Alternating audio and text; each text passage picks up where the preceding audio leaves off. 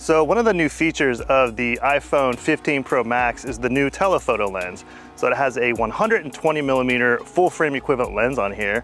And I'm gonna be comparing this to this Sony lens, which this Sony lens is a 70 to 200mm lens. So it is a zoom lens, and I'll be shooting it at 120mm, so that way we have the comparable focal length. And the camera that I'm using here with the Sony is the Sony ZV-E1. Now this is more designed for like video and low light performance, but the reason I'm using it is because it has a 12 megapixel sensor on this camera, which is gonna be the same as the iPhone with the 120mm lens. So that way we kind of have a comparable focal length, comparable megapixels, and yeah, we'll just do some shots, and then later on we'll do some side-by-side comparisons and see what we get. Now keep in mind here that this is not meant to be like a fair comparison at all. I mean, obviously the Sony camera and the Sony lens cost a lot more than the iPhone does. This is more just for fun, just to kind of see what results we get. But I am pretty curious to see like how does this new iPhone lens hold up to a professional level lens. So let's find out. All right, so for this shot, I'm just focusing up on that peak right there. So I have it on the 5X setting there on the iPhone. That would be the 120mm lens. I also have it set to shooting raw, and I'm just gonna lock in my focus point right there. And I also wanna engage the self timer here so I don't shake the camera at all when I press the shutter. So I'm gonna go ahead and press the shutter now. Then after 3 seconds, took the shot there. All right, and for the Sony here, I already got the shot framed up. Just gonna go ahead and take the shot. I have that on a self timer as well. All right, so I'm just walking around now trying to find the next shot. And there's a bunch of moss on the trees out here, so I might find a good mossy tree to shoot and kind of zoom in on it and get some of that glorious detail. All right, so here's some moss right there on the tree. And I'm just gonna focus right there.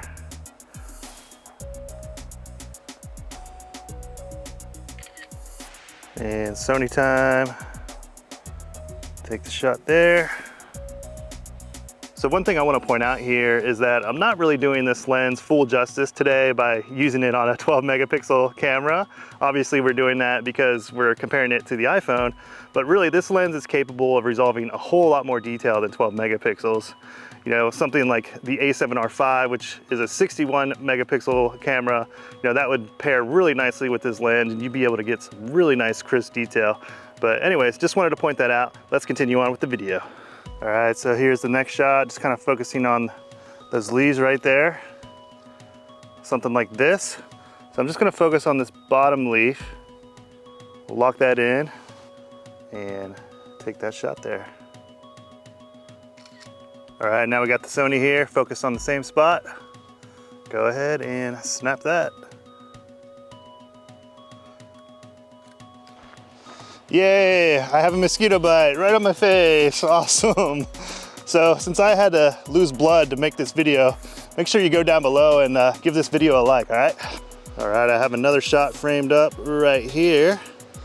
And I'm just going to focus here on the tree in the foreground. I'm also gonna drop this exposure down a little bit because it was kind of blowing out that sky. Maybe something like that. And we'll go ahead and take that shot. And we'll take the shot with the Sony here. So I'm just gonna shoot this scene here with the phone first. Just gonna focus right there in the center. Go ahead, take that. And next up is the Sony. All right, well, let's go ahead and jump on the computer and compare some shots. So here we are inside of Adobe Lightroom, and I have all of the images that I captured here. Now remember that I shot all of these in RAW. Now when you shoot in a RAW format, typically those images are gonna look pretty flat straight out of the camera. So you know, those are really meant to be edited and post-processed. But you know, with the Apple ProRAW format, usually they do a little bit more processing with those. But nevertheless, let's go ahead and just jump right in here and compare some shots. Now I do want to point out a couple things. So first of all, there's a different aspect ratio between the Apple files and the Sony files. So the Apple has like a 4:3 aspect ratio, and the Sony has a 3x2. Now, the other thing here is when we're looking at images on a global level like this, each image is taking up roughly like 4.5 megapixels worth of area on my computer monitor. So, when you're taking two 12 megapixel images and you're looking at both of them at like 4.5 megapixels each, it's a little bit tough to tell the difference. So what I like to do is just go into 100% here. That way we have a 1-to-1 pixel ratio between the images and the computer monitor. So let's go ahead and take a look. Now, I do see here that the exposures are a little bit off, so it looks like it's slightly overexposed here on the Apple, but we could still kind of bring these over and just compare. Maybe look down here in the trees, and really, they're pretty comparable actually. I mean, the Sony is slightly sharper to my eye, but this Apple file here looks pretty good actually. I can see a lot of detail there, like in these rocks and the trees and everything. That is actually pretty impressive. Wow, okay, so let's go ahead, we'll move on to this next shot. So this is that big bunch of moss. And let's go in here and take a look. Let me drag that over. Okay, so now I see a huge difference here. So the Sony over here, I can just make out so much more like fine detail in here in the moss, whereas with the Apple file here, it looks a little bit mushy. Like you just really can't make out all these like individual strands like you can in the Sony. You can make out some of them here, but it just doesn't quite look it doesn't look nearly as good really, this image. So the last image, they were a lot more comparable, whereas this one, the Sony is really just kind of blowing the Apple file away there. Alright, so this next shot here, the leaf. So if you remember, I focused down here on this leaf down there. Bring these in a little closer. And it's kind of the same thing with the Sony file. I'm just able to see a lot more detail here versus over here. You can still see, some good detail there, but it's just not as clear. So yeah, like even this leaf over here, everything looks good. On the Sony, it looks kind of mushy over there on the Apple. All right, let's move on to the next shot. All right, so I focused in here on this tree,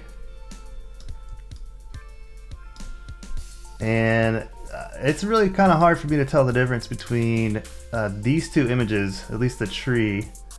They both look really good actually to me, and I'm kind of looking at these trees in the back now as well. I definitely see a little bit more crispness to the file over here on the Sony versus the Apple, but the Apple, it looks really good still. I mean, this is pretty good for a phone. That definitely looks pretty good for a phone.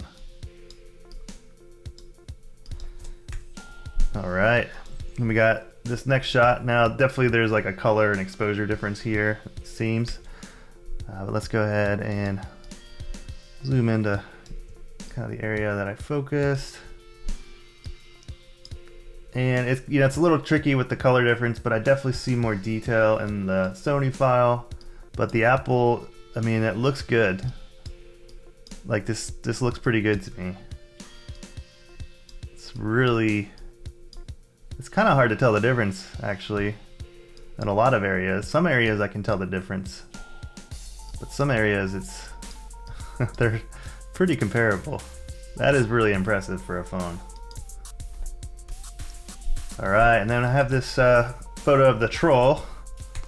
I focused on its this eye right here in both shots. And yeah, I mean the Sony, I can just see a lot more fine detail here in the wood, but the Apple looks pretty good still. Got this nice like birdhouse necklace. It's pretty cool. If you look at the hair up here, so these sticks up here, it looks a lot clearer on the Sony for sure versus the Apple over there. But again, the Apple is looking really good. I think that this new lens on the Apple is a pretty good performer for a smartphone. So the iPhone might not be as good as a professional level camera and a professional level lens, but this is truly an amazing piece of technology here. I mean, to have those 3 cameras, the 3 lenses, fits in your pocket, does all the smartphone stuff, truly an amazing piece of tech here. Now, if you want to take the camera system to the next level on your iPhone, whether you have a newer iPhone or an older iPhone, go to sandmark.com, and I have a 10% off discount code in the description of this video that you can use to get 10% off your order. So check that out. All right, well, that is it for now. Thank you guys so much for watching the video. Make sure you subscribe to the channel, and I will see you on the next video.